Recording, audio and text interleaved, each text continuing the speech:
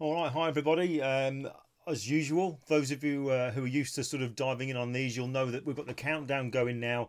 When it gets to 30 seconds, then you should start to hear some music, and then it all kicks off. And hopefully, this time, as it's been a few weeks now, hopefully I remember to have my microphone on. Brian, Anthony, I do have my phone right in front of me just in case, but hopefully you guys can hear me. So if you can, just give me a shout out in the chat room, just say it's coming through loud and clear. That'd be a real big help, and it would help calm the nerves.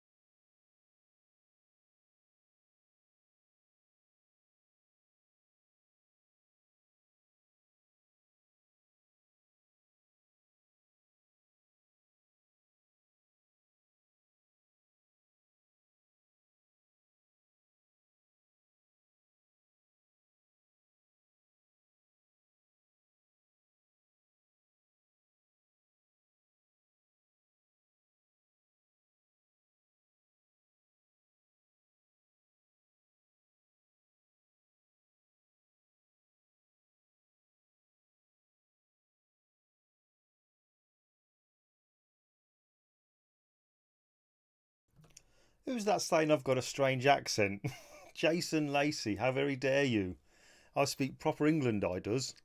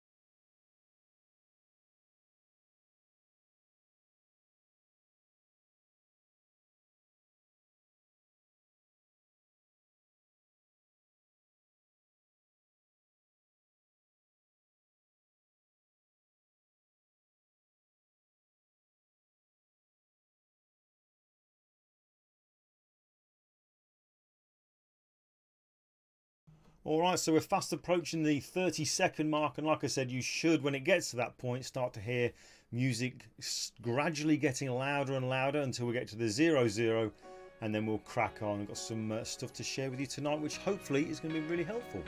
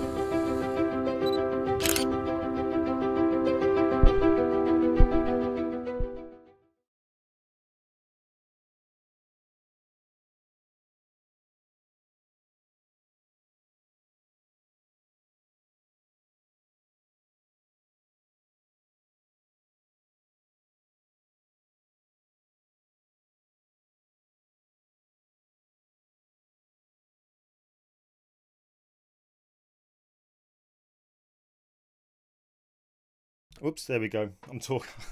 Nearly forgot again then. Folks, thanks so much for joining me. I can see there's been a lot of activity in the chat room there. We've got great numbers, which is really, really good to see, but I guess that's not surprising considering we are on a lockdown and we're doing the right thing. Obviously, originally this was going to be at 8 o'clock, but I changed it to 8:30. Wow, I don't know, for those of you in the UK, obviously every Thursday now we're having this thank you to our NHS, and just being outside then at the front door when all that clapping was going on was quite a thing. Really, really moving. I think probably a lot of us have got friends who are involved in the NHS in some way. My wife is. I've got some good friends who are involved in the NHS, and my brother Greg, who is in the army. He's working in a hospital in the Midlands at the minute. He volunteered to kind of go in there and help people who've got the COVID-19. So that was really emotional seeing that. But right, before I kind of lose the plot a little bit, what are we going to go through tonight? Well, I want to kind of show you some of the things that went into making this particular picture here. This is of an absolute superstar of a girl called Sophie, who I got to know briefly when I've spent some time with friends in Wales, and she very kindly came along to be photographed for part of the Timeless tutorial that I released on Monday. So what I want to do with this is, what I want to actually do with this particular evening, I'm not going to take up horrendous amounts of time. I just thought it'd be nice to kind of get together. But I want to show you how that was done. Okay, obviously no, this is going to make a lot of sense for those of you who've got the Timeless tutorial, because in that I talk about using a single light source, just a little 4 AA battery speed light, you know, an inexpensive light, into a modifier like a softbox or even an umbrella to create a really nice portrait.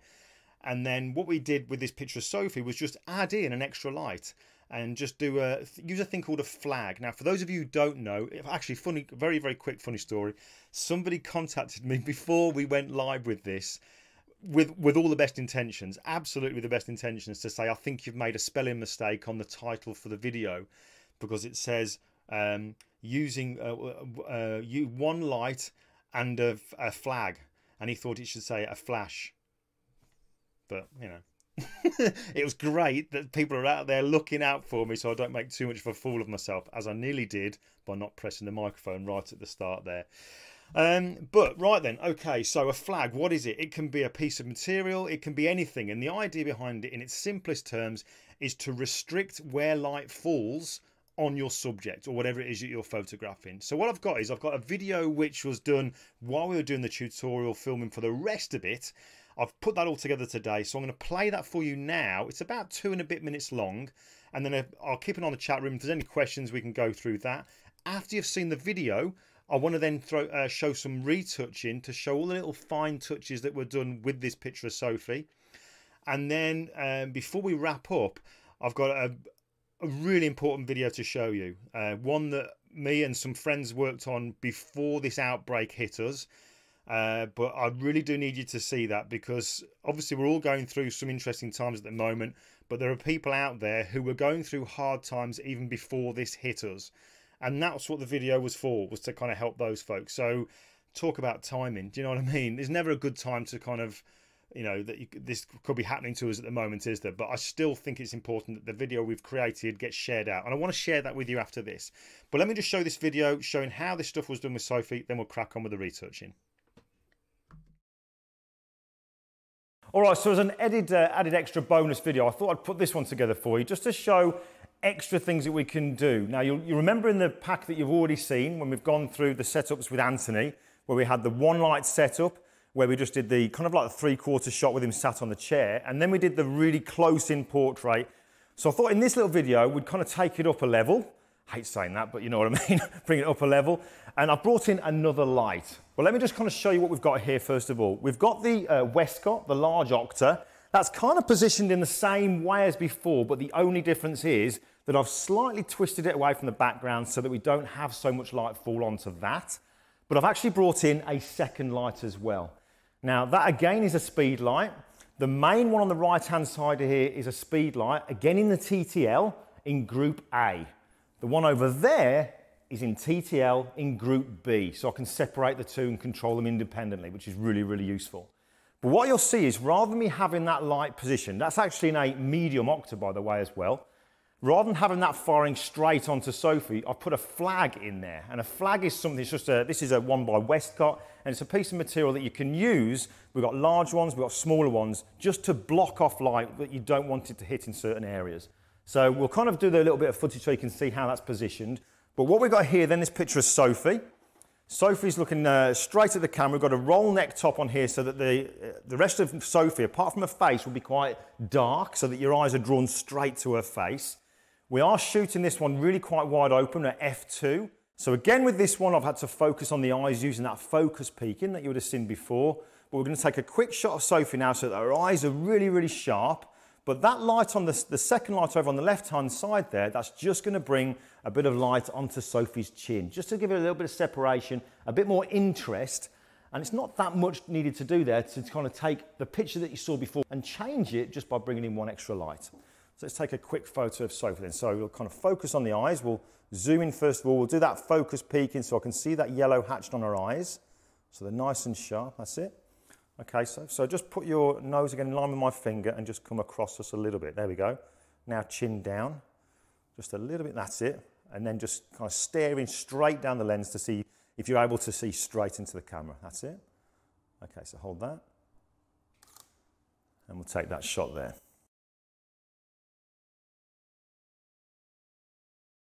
So you can see from that shot there, very, very similar to what we did in the first download that you got, but just by bringing in one extra light in the TTL, just to give a little bit of shape onto the side of the face there, completely changes the look of the picture. Very, very simple and easy to do. Now with that, like I said, it's in TTL. It's on 0, at the moment, so there's no kind of compensation adding more or less light into what the flash thinks it should be. But I think what I might do is just bring it down just a touch. So we'll go down to maybe 0.7, something like that. Just to knock a little bit of light so it's not quite so bright. So again, Sophie looking straight at me. And we'll take that shot there. Now when it comes to using the flags, if I just kind of move around here for a second, you'll be able to see the distance that flag is from the actual light source. What we don't want to do is have the flag right in front of the light, because that then will allow the light to spread out before it hits Sophie. We have to kind of judge it so that it's a distance enough away from the light so that as the light goes off, it gets blocked, and then it's going to be hitting Sophie without allowing it to spread too much. Because I want to kind of control that it does hit the side of her face, but doesn't then have spread so that it comes round too much. All right?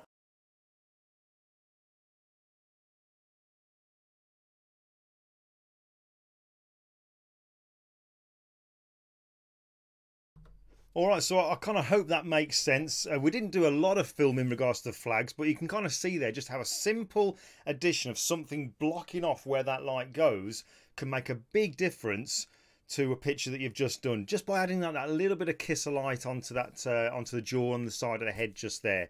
Now, while that was coming through, there were a couple of questions coming through onto the chat room.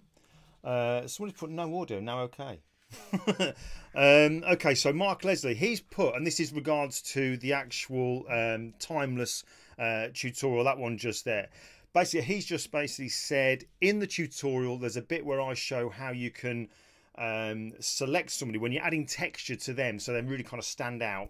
I add texture to them, and how I very quickly make a selection of them using something in Photoshop called Select Subject. Now, if you haven't got the latest versions of this kind of software, then yeah, there are so many different ways you can do it. Quick selection tool is one of them. Do you know what I mean? It really is. There's so many different ways. And what I'll do is in the description part of this video, I'll put some links to videos I've got that show the other versions of this software being used to make selections. So I'll put that in there as well. And somebody put, is this particular tutorial different to Rosa, which has been out in my store for a good while now?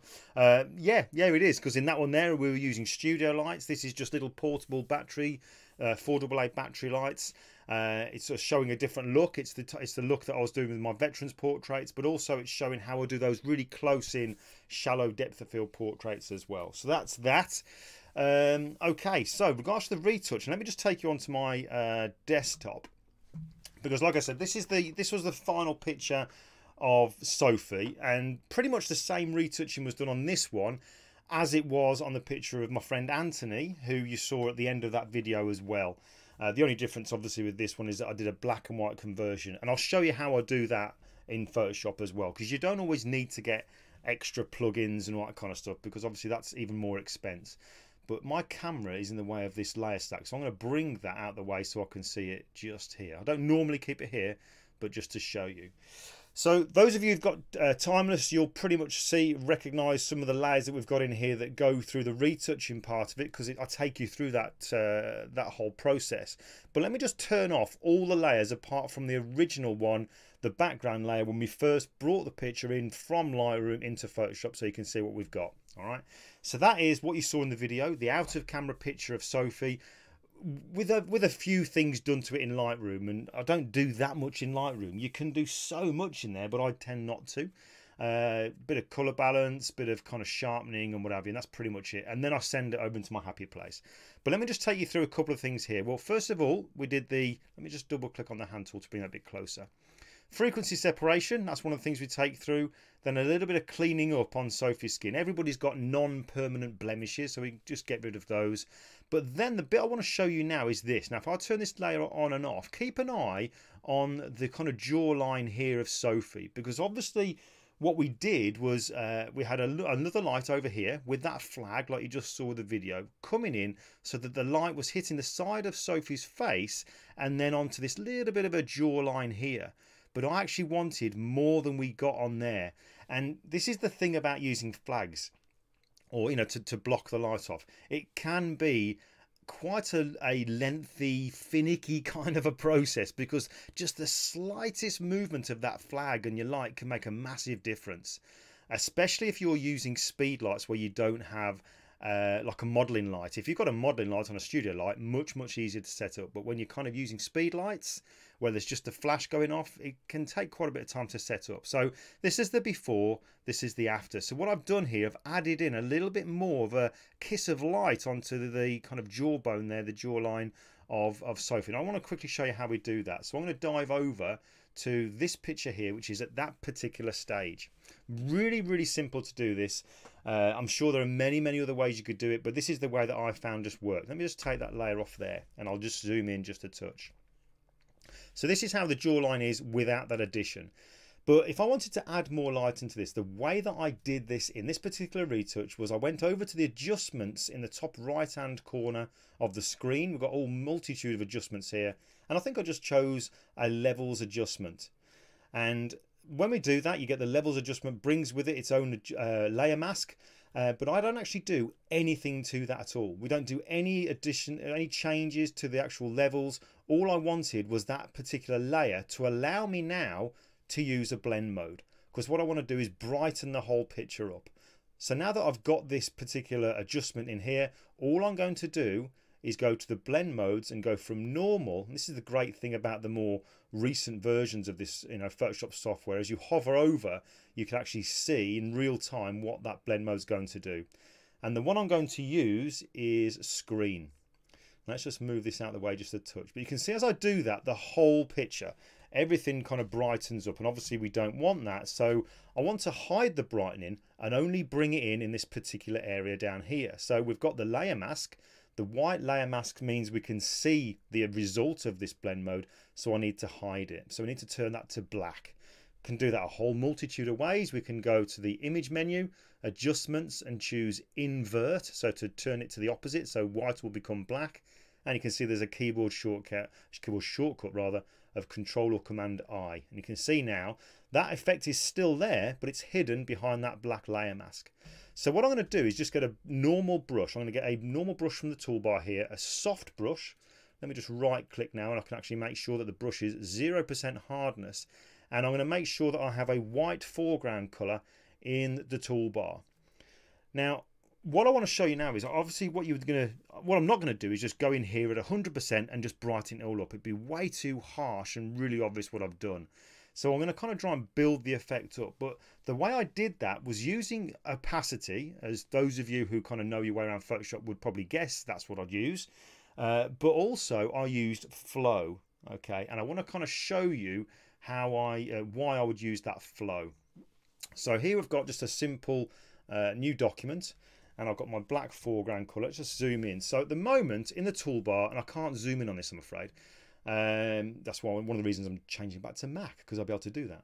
In the top of the options here, we've got the opacity as 100 and the flow is at 100. So if I kind of just press down with this brush, bring my cursor over here, hold the shift key down and click, that's what that line would give you. So if I brushed across, you would see a 100% opacity black line going across.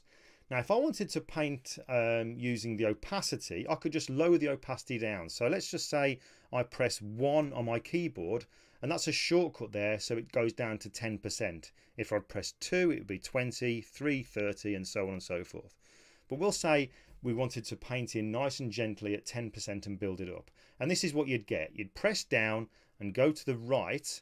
And if I didn't lift off and press down again, if I went back to the left, nothing happens, apart from you'd probably just see a little bit more of that colour being put down. But it doesn't actually build up and get denser. For opacity, I need to lift off, then press down, and then go across. And just keep doing that, lifting up, pressing down, lifting up, pressing down. And as I do that, you can see that that starts to build up. Now, let's just take the opacity back to 100, but this time I'll use the flow. So for me to use the flow here, I can reduce that down as well. It's at 100% at the moment.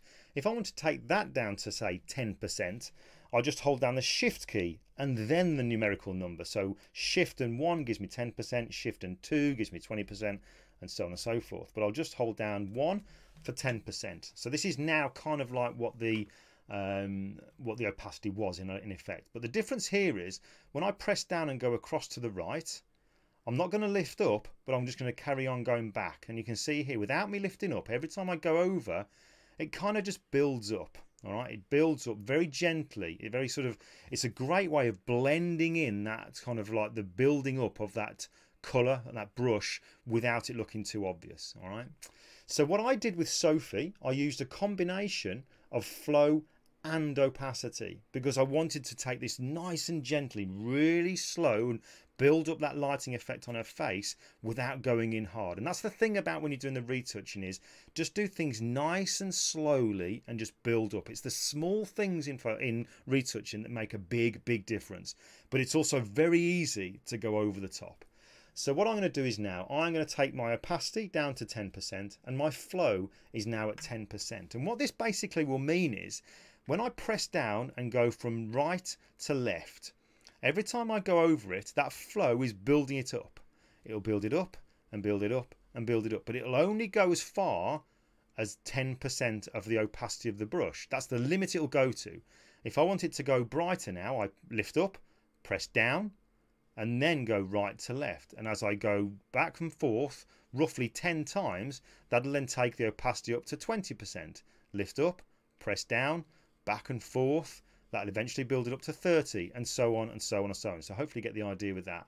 So for me, when I was doing this with Sophie, rather than me going in really hard to build this up, what I did was this: the opacity at 10%, the flow at 10%, and we've got a white foreground colour to paint on a black brush, so that I'm only going to reveal the brightness on this part of her cheek. The great thing is as well, when you use the flow, the brush strokes blend in much more easily. If you notice when you use opacity, you can actually see where you lift up and press down. You'll see that, and obviously you don't want that to happen when you're working on this kind of stuff.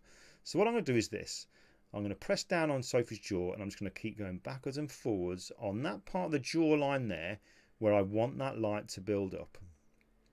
Now this is one of those things, it's kind of like dodging and burning. You won't see it straight away. It's when you kind of look away and then come back again, you go, blimey, I didn't even notice that. But look, you probably can't see what I've done there. But let me just turn that layer off and on. Can you see already it's starting to come in? Really subtle how it's building it up. And this is just something that you take your time. Let's go down again. So now these strokes will build up to 20%, but I don't have to take it all the way up. I'm just going to go back and forth just a few times. So that flow just gradually builds up, kind of like using a spray can. If you hold the nozzle of a spray can in one area, it'll lay down some paint and then build up and up and up and up and up.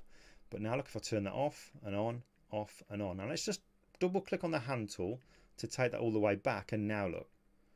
Much more pleasing of a line there where that light would have kind of hit and gone round the jawline. So that kind of really was a simple fix for me. And of course what you have got to be careful of, because you are using a very soft edged brush, and we've got this jawline of Sophie just here, it'd be very easy to spill over into these areas. And obviously if you do that, all you need to do then is change the colour of your foreground colour to black, and then just paint over the areas where you do not want that to appear. You might find you need to bring up your opacity and your flow to 100 again, and then just paint that away. So that's just one little thing I wanted to show you just there. So that's before, and after. All right, so that's that one. Let's quick look in the old room just in the chat room. What if you go too far with this system? How can you go back to say 2 stages? That all depends really. That's John Cannon there. John, really with that one there, that's one of the reasons why you do this with really low settings on that flow and that opacity, so you can gradually build it up. Now obviously you can use that Control or Command Z to go back a few steps, and it all depends how far you can go back with it, is how much of a history state you have put into Photoshop. Because I think by default it's something like 20 steps, but you can increase that. But the problem with that is it takes up more memory, which is more drain on your computer. So I would suggest really just take your time, slow down, the best advice I was ever given, and just have your opacity really low and your flow really low, and just do a few strokes, turn away from it, look back with fresh eyes, and just gradually build it up. All right, so that's that part there. But let's just go back to the picture of Sophie again. Let's just have a look at these layers. And we'll start to build them up. Again, these ones here, there's a lot of these ones here that are actually in the tutorial. That's not me being crafty to say, if you want to see them, you've got to get the tutorial. I know there are people who've got the tutorial that are in the room now, and I don't want to have to repeat all that for them anyway. But, and a lot of this stuff I've kind of covered over a multitude of videos anyway. But there's a softened skin one. I'm going to be doing a new updated version of that particular technique there. Those of you who've got the tutorial, that'll be sent out to you. Clean up. And then there's camera raw lighting. Dodging and burning. Look at that. I mean, look at the difference there. The camera raw lighting and the dodging and burning combined really starts to make Sophie's eyes and the kind of sharp areas of her face really come forward. That's the great thing about this technique that we go through. Such a shallow depth of field at f2. Anything beyond this point of her eyes here is losing focus. The amount of times I've had people say to me, what medium format camera are you using? I have lost count. The answer is not. I'm using a Sony, and I definitely have not got a medium format camera. Right, so Topaz Impression was for the colour, but the next thing I want to show you, for those of you who don't know this was an extra little addition here. This little light source, real cheeky little light there. All right. Now I used to do this a lot. I used to love doing this a lot, and you might get some people say, well, why wouldn't you photograph it already in the shot? You know, there are plenty of people out there that would kind of angle it so that they actually had a little bit of that lens flare coming in. Now, that's all well and good, and that's great if you do that, but my kind of feeling with this is, and I guess this comes from my retouching days, is that I would rather add it in later on rather than be stuck with it constantly, because I don't know really, when I've got this in front of me, do I like it with it or without it? And if I photograph it with it, then I'm kind of stuck with it. But I want to show you how we do that, and this is incredibly simple. So that's obviously the after bit there. What I'm going to do is I'm going to put a new blank layer just here, and I'm going to get a brush, and I'm going to change my foreground colour to white. And again, this has got to be a soft brush. So let's just right click, make sure we're on 0% hardness, and making sure that in the toolbar, the tool options rather, at the top of the screen, the options bar, we'll make the opacity back to 100. So I press 0 on the keyboard, sets that to 100, and the flow back to 100 by pressing Shift and then 0. So that takes that to 100 as well. Now for this light source, I'm going to need a really big brush, and the maximum size we can take a brush to in the more recent versions of Photoshop is 5,000 pixels. But the danger with doing that is if I did a brush this big, now this might, fingers crossed this doesn't, but this might make the computer go a bit odd. If I now press down to add a brush stroke like that, you think, well, there's the light source. All I need to do now is move it into the top left-hand corner.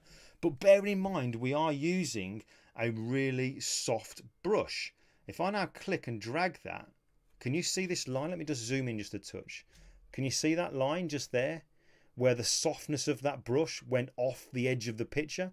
And obviously that's not what we want. So yeah, we don't want that. So the trick here is to not make it a big brush first of all, but to add a blank layer, get your brush and just get a really, well, it doesn't really matter what size, but a small brush. As long as it's soft, you're good to go.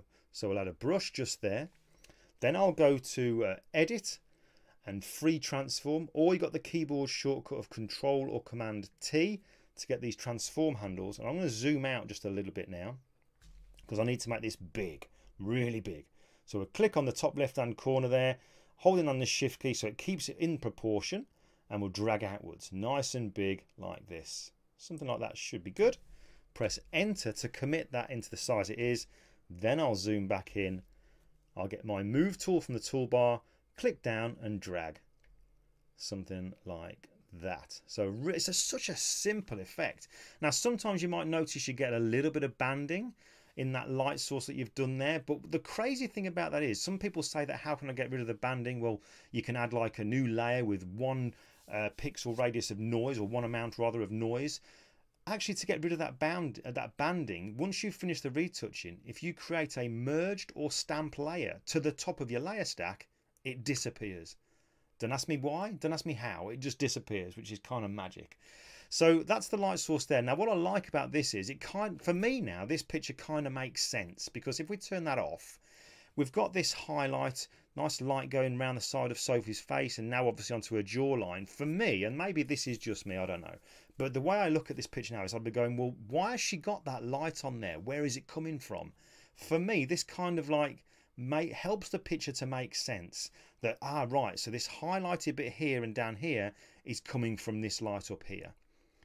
So unless you kind of tell people, people don't really know that's what you've done. They'll just take it for granted that you've actually added that light during the actual photo shoot, because they see these highlights on the person's face. So it can be really, really simple and effective little technique there. So that's that one.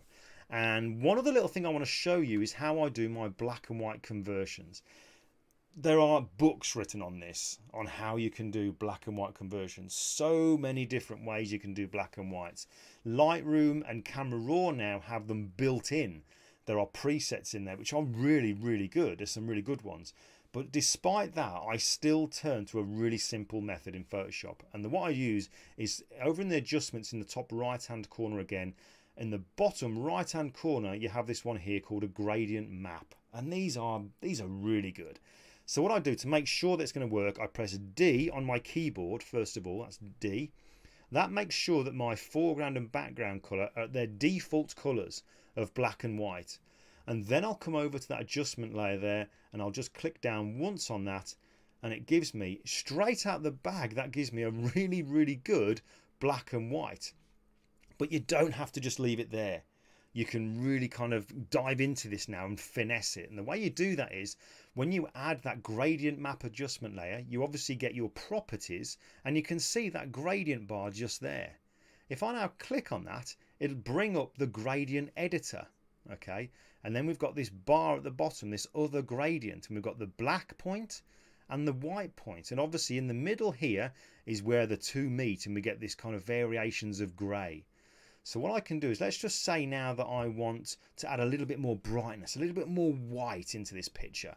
I will click on the white point and I'll just drag that over, and you can see now I can start to bring in some more white into the picture there. But the other great thing about this is the minute you click on either the bottom right or the bottom left, you can then click in this little diamond right in the middle, and this allows you to control how those grey areas blend. Okay, so you can have it really quite harsh just there by bringing it over to the left, or bring it over to the right to help it to a bit more subtle. Obviously you can click on the black to bring that across to the right, so you add more black into the picture. But for me, I just think this is a fantastic way of doing great black and whites without going and buying some other kind of plugin. I think that it used to be called, was it Silver FX Pro 4 or something like that? That was a really good one. But you don't have to worry about that now. And obviously, like I said, in Camera Raw, which we can now use as a filter, if we go to filter, you've got Camera Raw here. If you go into Camera Raw, you've obviously got the adjustments in there for doing black and whites as well. So that's that. All right, those couple of little things there. Right, let's just dive back to little old me on the screen. Hopefully that's useful. I don't want to kind of bombard you with stuff with this at the minute. The video that I put together going through that lighting, how to use the flag and the light, hopefully that's useful. And those little bit of retouching steps there. I am going to be sending this out to folks who've already got the tutorial, because that's like a little update for you, so you get some extra stuff. But please hang around, because I want to show you a video now. This video is absolutely nothing to do with what we've gone through, but I want to show you this video because this means a lot to me, and and there's some amazing friends of mine who've helped me put this together. But the backstory of this is the whole reason why I'm actually here today doing this particular tutorial is purely because of the projects I've been working on since the start of 2019. This Veterans Portraits project called 39 to 45, and how I developed that style. Now, by doing that project, I've got to meet a lot of people, some amazing people, not just veterans, but people who are doing things for veterans. And it really kind of became obvious to me that there are things I didn't even know about. Bearing in mind, my brother is a veteran. You know, one of my uncles was in the military as well. I had no idea what went on there in the real world when it came to veterans, and how some of them kind of fall by the wayside through no fault of their own. They could fall on hard times with money, relationship issues, all sorts of stuff, and because of obviously mental illness, mental health problems, because of PTSD, all that kind of stuff just gets too much for them. And because they've lived in this world where they've been literally told what to do, everything's provided, do this, do that, they come out into the civvy world, and then it all becomes a bit too much. And it's, you know, understandably can be very hard for them to deal with things. So why am I telling you this? Well, I put together this video. I wanted to raise, and I want to raise £50,000 between when I was going to release it and then July, when a friend of mine, me and a guy called Brian, we're going to be doing a tandem skydive. That's out the window now. That's not going to be happening, certainly in the foreseeable future. But I still want to raise this money. But, you know, loads of people are falling on hard times at the minute, but I've still got to get this out there. I've got to, because like I said at the very start of this particular video, you know, there are a lot of people now who are falling on hard times all over the world. Things are getting tough. But there were people before this COVID-19 coronavirus kind of hit us. There were people before this that were really going through bad times. And those particular people I'm thinking about were the veterans that have done stuff for all of us, and they're struggling. Now they're really struggling. And the charities that were raising money to help them are really struggling, because they can't get where some of their funding was coming from, shaking the bottles there, or shaking the tubs rather, in places like train stations and shopping centres. They can't do that now. So their money is drastically dropping out. So the £50,000 I will raise, we will do this, however long it takes. I want to split that 50-50. So 25,000 will go to the Veterans Charity, 25,000 will go to the Taxi Charity for military veterans. And I spoke to Danny earlier on, who's the CEO of the Veterans Charity, who is absolutely run ragged at the minute. They've just got a record number of cases, which is incredibly sad. But even Danny told me tonight that £25,000 for their charity could help 270 veterans. That's 270 lives completely transformed, and at least kind of getting those lives in line with us, so that we're all at the same kind of level playing field with what we're experiencing at the moment. But I've talked enough. Let me just show you the video, and please, again, after the end of the video, there's a few things I want to mention to you to let you know about some people who are doing some incredible stuff. So I'll play the video. I'll be on the chat room. I'll see you in a moment.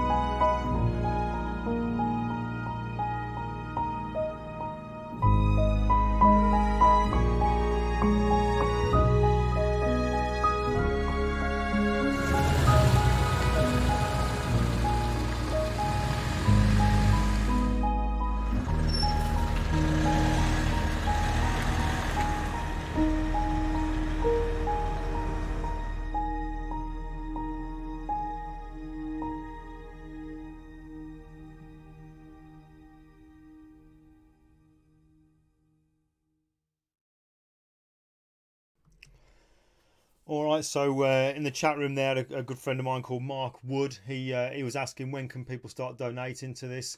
Folks, I mean, the pages of is open now. You can see the URL for it, virginmoneygiving.com/help-veterans. Now, I know this is a big ask, but my God, do you know what I mean? These people really do need us, and all I'm asking for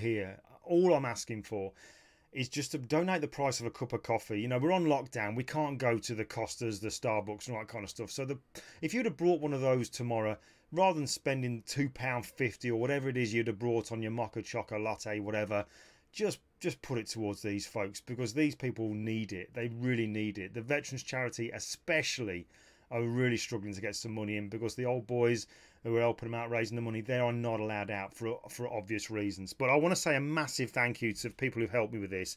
My best friends, Ian, Anthony, Brian, Steve, Gez, Simon, Tom was the old boy that you saw in the video, and then there was Ian Parsons as well, the taxi driver there from the Taxi Charity. God dear me, I'm pretty much blooming almost at the edge of blooming crying all the time here at the minute.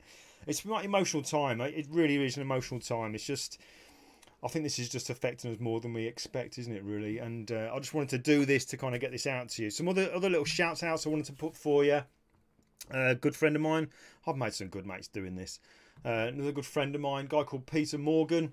He runs a company called Tech Photogs. He's an amazing photographer anyway. He's based in Wales. Super guy. But this bloke, what he doesn't know about technology when it comes to how it can help photographers isn't worth knowing. He just knows it all. He did an episode on our podcast where he talked about backup strategy. I'm going to be speaking to Peter very soon, because I'm moving back to using Apple, and there's loads of questions I've got. All right, loads and loads of questions. There's also the Perfect Prints guide, that if you haven't got that, you can head over to my website and get that. It's completely free. I am doing an update because there's a few little anomalies. If you're a Mac user, there's a few little screen differences, so I need to get those added in there as well. Folks, that's it. That's all I got for you tonight. I really hope that's useful.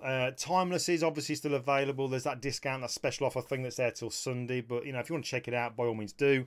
But all I'm going to say for now is just thank you for tuning in. Numbers are brilliant. It's been absolutely brilliant numbers. It's great to see so many people from all over the place who've tuned in tonight.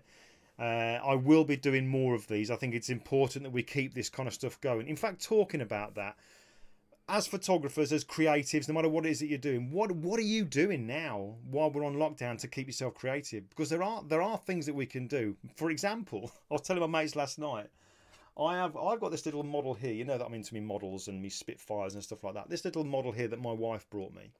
Tomorrow, I'm going to go out into the garden. I'm going to put that onto a stand. I'm going to get a tripod. I'm going to photograph it with the sky behind it. And I'm going to recreate a painting that I've seen doing that. Not because I want to, you know, just to keep me in the creative mode, learning different things, because I guarantee you there'll be stuff I'll learn doing that I wouldn't have done retouching people like Sophie's face or whatever. Do you know what I mean? So I'm looking forward to doing that. That should be interesting to see, but I'll share that. You know, keep an eye on the blog. I'll share the process, all the behind the scenes stuff. If it turns out rubbish, who cares? It's kind of keeping me in that kind of creative zone, isn't it, I guess? But yeah, that's it. We'll do another one of these. I'll keep you posted. Thanks so much for, you know, taking time out of your lockdown to tune in. But I genuinely mean this. Stick to what you're being told, the advice you're being told. Keep safe, keep well, and fingers crossed, you know, those incredibly clever people out there who are working their backsides off come up with something sooner rather than later, so that we can put all this behind us and start to get back to some kind of normal life, whatever that will be.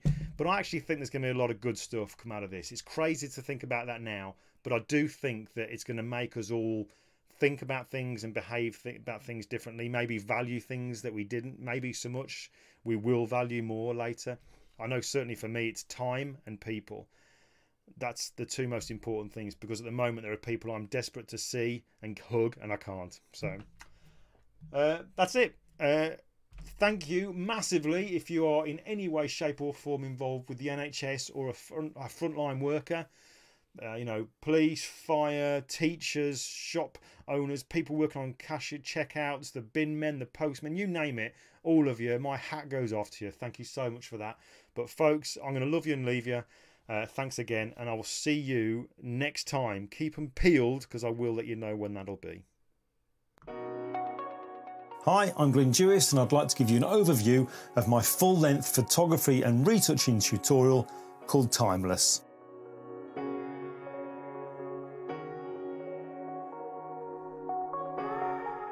Now, at the beginning of 2019, I started the 39 to 45 Portraits project, where I travel the UK photographing our surviving World War II veterans.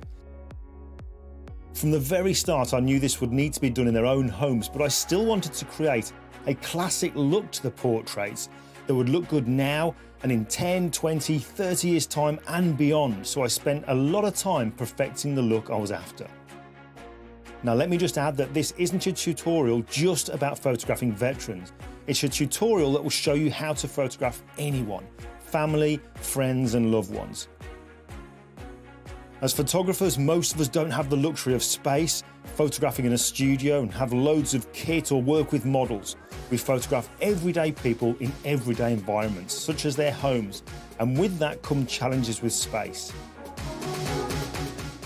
In my opinion, Timeless is real life. It shows how to photograph everyday people in everyday locations and to get the very best results you can, but also make the whole process repeatable so that it becomes second nature. Now, I've been a photographer for over 10 years and I'm fortunate to travel teaching at conferences around the world.